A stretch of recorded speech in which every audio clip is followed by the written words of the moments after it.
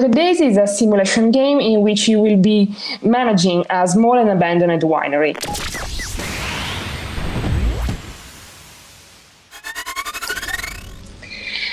Hi everyone, my name is Elisa and I am the co-founder of Broken Arms Games, a small independent video game studio based in the lovely countryside of Italy in an amazing winemaking region.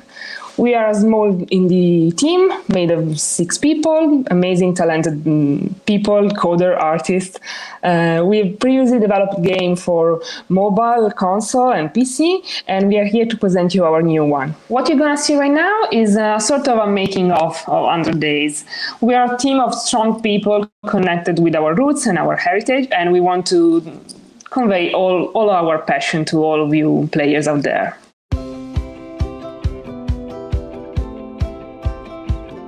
100 Days is a game about winemaking that involves balancing resources and managing time. Making wine must be understood as a complex art, and to be a successful winemaker, you'll need to get a grasp of chemistry, live by a strict routine, have a bit of luck, and infuse your craft with a lot of passion. The game will put you in charge of managing a small and abandoned winery. From selecting the types of vine you want to grow, to naming your final product, every decision of the challenging business of winemaking will be in your hands. Each turn will represent a day in your new life. Once your business is up and running, attention to details will be key to succeeding in your endeavours.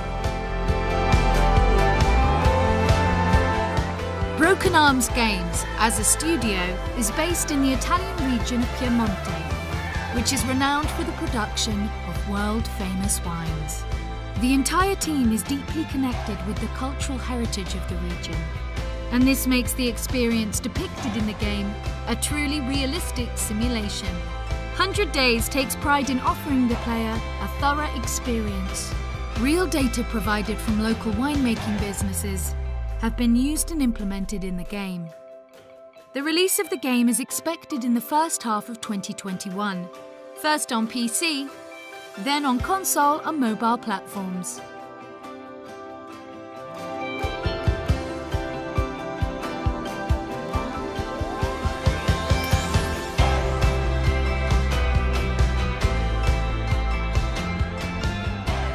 Probably right now you know a little bit more about 100 Days, but let's dive into gameplay.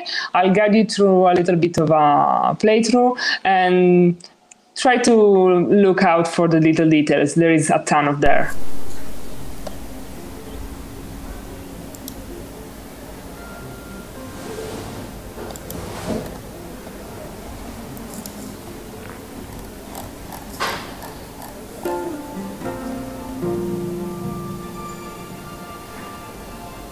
Hi everyone, welcome to 100 Days Winemaking Simulator. In this little gameplay walkthrough video, I will guide you a little bit into the game and show you the hidden secrets of winemaking. What you see right now is where you, as a player, you will start. So this is your winery. The board at the center of the screen represents your daytime, and the cards are the different activities you have to put on the board and in order to process them. Of course, if you're new to winemaking and you don't know those words, what they mean, you can click on the info button and have some information. Those information will guide you in taking decision if we want to do one first or the other.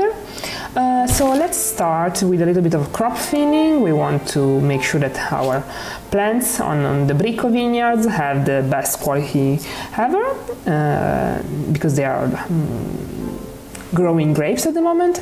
And let's cut some grass, and so we make sure we can walk through easily when we need to harvest. Then we can move to the next turn.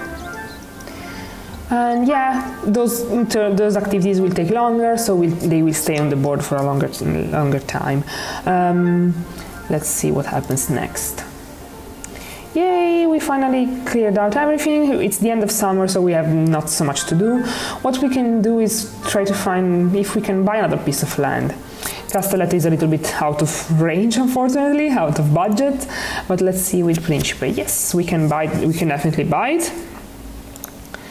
As soon as we buy new land, before planting and everything, we will have to do some little work, clearing to start from a clear surface, and then plowing the terrain a little bit. We are getting into fall, so everything is turning brown and orange. I would probably play this one. Yeah, let's see. Should be fine.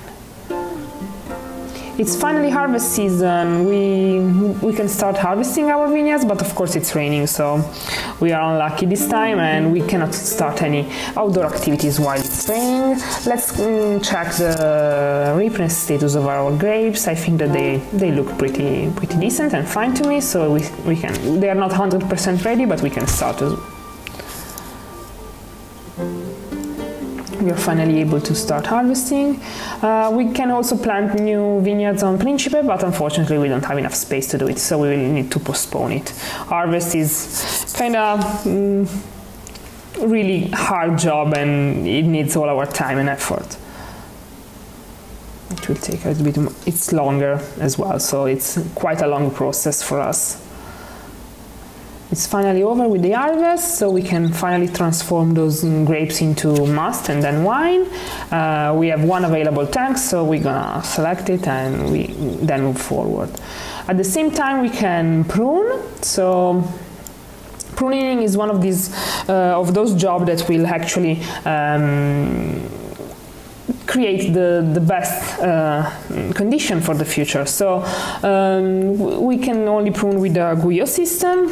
The other two are locked at the moment, and we can choose how many buds we want. Higher the number of buds, higher quantity of grapes, lower quality. We want to go for a medium selection, so we have less grape but a better quality. Let's crush the grapes and see if we can plant. We cannot fit all of those work together. Maybe not. Next time. Fermentation is the process that will transform the sugar into the grapes into alcohol. We want to do a shorter fermentation. We don't want this task to take so much space on the board. We can only use native yeast at the moment. Let's find we have different techniques for fermentation. Let's find something that will extract a little bit of tannin. Barbera is one of those grape variety and wine that is more on the acidic side, so it doesn't need too much tannin. When we plant, now finally we have time to plant, and when we do it, we can choose how many plants we want to put for every hectare. Let's try to stay into our budget as much as possible.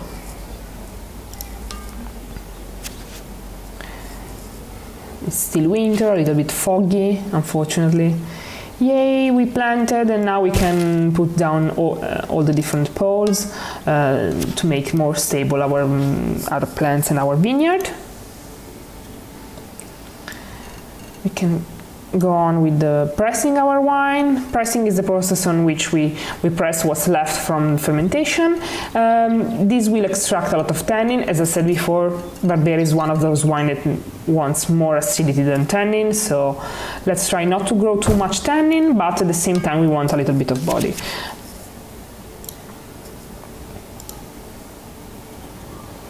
It's spring again, so we have a lot of things to do. Nature doesn't stop ever, so let's take care of the grass in the vineyards. Let's take care of our plants and make them grow stronger. Let's bottle. Even the fermentation is over and all the transformation process, so we can start bottling our wine. This is my favorite part because I can be creative and create the best image possible for my wine. I can choose different type of closures, corks and stuff. I would go for a synthetic one. It's price in our price range. I can change the shape of the bottle. I like the Bordeaux one, and I can change the color of the glass. Because we are bottling a red wine, I would suggest to go for a darker color. And I can finally edit my label. I like to have natural elements on the label, so I would probably go for a little bird, with some pastel colors. I like to be, I would say, soft somehow. So let's see, I like it. And then I can change the label shape and going a little bit bigger and taller. I like this one too. I can name my wine finally, because we have a bird on the label. I think that the bird is the best name possible actually. So our board is almost full. We are pretty busy in this moment. We will do some suckling later, I think. Finally, our wine is ready to be tasted. Before start to sell this wine, we need some critics' approval. So there is someone coming into our winery and tasting our wine to give us a sort of a rating, and based on that we can then choose the price and how we want to sell this wine. So at the same time we are doing a little bit of suckering, so we can make sure that this vineyard is growing strong. We have a result of the tasting, so let's see. 65 out of 100, not bad. Could have done better, but like I'm fine with it. Of course, as I said before, this wine needed a little bit more body, so yeah. We finally have orders coming in. That's awesome. So after investing all this money into our winery, we can start selling wine. We have basic customer, we have special orders. We meet the requirements of the client, so they want 60 out of 100. We are 65, so we can click on the wine that fulfill the orders and sell it, and we'll have quite a huge earning out of it. Yes, let's go with this one. The other one we cannot afford it. And then we sell also a little bit to a private client.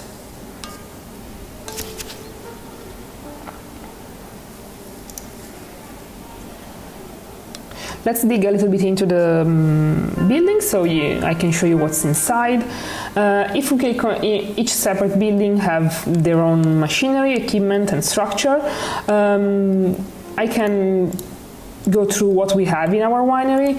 For example, right now we have just 1 tank, but if I want to spend money to invest in my winery, I can buy a little bit more. So I can buy another one, and yay, here it is. I can also adjust it and place it close to the others. I can do the same with the tool shed, and unfortunately until now we are a small winery, so we do everything by hands, but I will be able later on to buy some machineries, some tractors, that will help, of course, the process, and it will help to optimize again more and more the wine production. Because it's summer, we still need to make sure that everything is fine in our vineyards, and nature keeps going on, so doesn't stop ever. We have new orders to fulfill. Woo, so many. I'm really happy with it. Let's go.